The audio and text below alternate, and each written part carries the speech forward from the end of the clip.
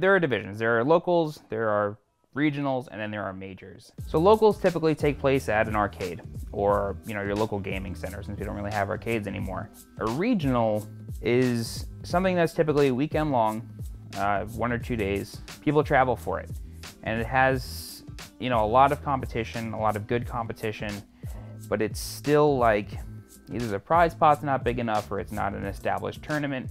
And then you have something called a major. And a major is an event that when you hear the name, it's like, yeah, I know that tournament, because it has an established reputation. It has, a big prize purse. It has a lot of sponsors. Everybody knows to go. That's what we consider a major. And then after a major, you have something like Evolution, which is considered like the world finals of fighting games, because you have people from dozens of countries around the world, thousands of entrants, and that's kind of where the world's best is defined through that tournament. Throw up here. This time it hits, and we have our champion, Mango, first place here at Evolution. EVO is the biggest and baddest fighting game tournament in the world.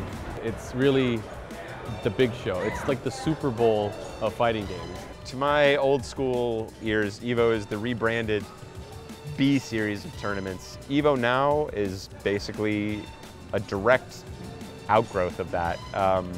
So the scale is, I don't know, not even 100 times bigger. It's actually more than 100 times bigger, I think. But actually that's one of the only things that's changed. The format, I think, is almost identical. Still a double elimination tournament. You still pay money into the pot and the winner takes it home.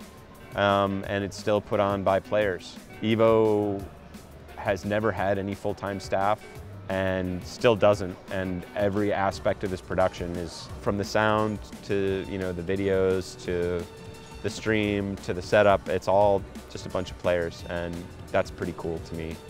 EVO is the culmination of fighting game fans everywhere. It's crazy how it was a small tournament that no one knew about, and it's become a place where now game companies are highlighting and making announcements and really using it as a platform to not just reach out to the core community, but also to media worldwide. And there's millions of people that watch it year over year now, and I think it's amazing how much just EVO has grown. I still remember the days when we got 100 people in a tournament. We were like, what is going on? This is the most fantastic thing ever. Between all the games, we'll probably have 4,000 players maybe competing in all these games over the weekend.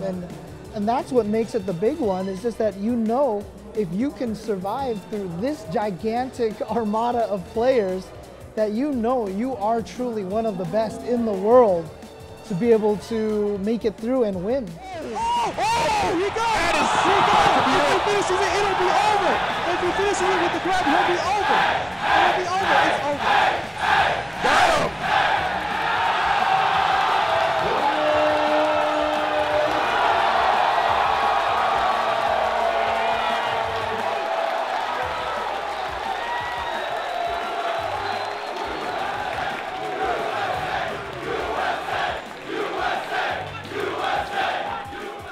I went for the first time last year, and I've been to a lot of majors at this point, but EVO was just an unbelievable experience. I didn't think anything like that could really exist, but just going to EVO for the first time and experiencing it was the greatest thing, the greatest thing I've ever been a part of. It's more than just the biggest fighting game tournament in the world. It's one of the best events you can possibly experience in your life, I think. EVO, EVO, EVO, EVO, EVO, EVO, EVO, EVO. Most of the people here probably don't have a serious shot at winning the competition, but coming here and taking a shot and knowing that it's open to anybody to come and take a shot at the best in the world is pretty awesome. And that sort of, I think, captures that old arcade spirit, which is where we all came from, which is anybody can play. You've got a quarter in your pocket, you can walk up and play against anybody else who's here and take your shot against them. It's just the biggest arcade in the world.